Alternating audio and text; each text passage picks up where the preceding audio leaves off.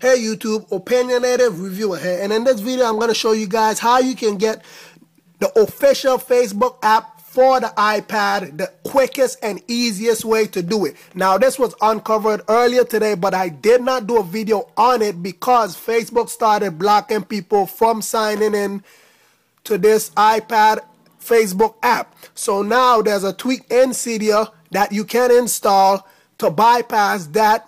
So I decided to do a video on it, and I put them all in one video. So I'm going to show you how to get it the fastest way and how to activate it and bypass the Facebook. So the first thing you're going to have to do is obviously install Facebook from the App Store. So you're going to have to install the iPhone Facebook because there's not really an iPad Facebook, and it works with this version that is out right now, 3.4.4. I'm not too sure what's going to happen when they update it. Just don't update your Facebook until further notice. So we're going to go into Cydia now, and we're going to install two tweaks.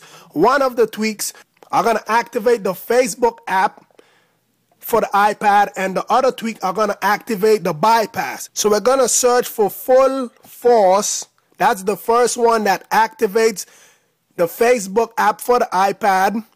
And this is it right here, Full Force, one word. Now we're going to install that one. But normally what I do, I just put them into Quay. And if you don't know how to do that, basically you just hit confirm and you're going to click continue querying.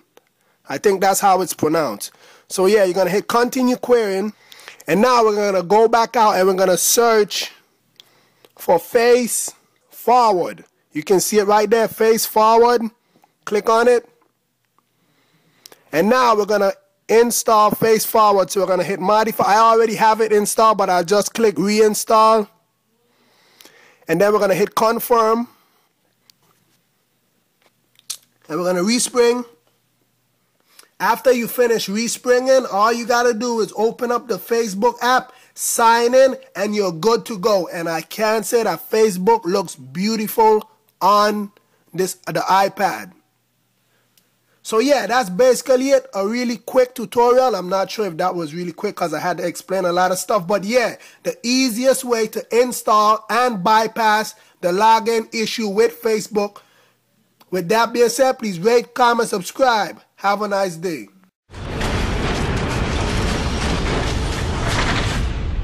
iDeviceDaily.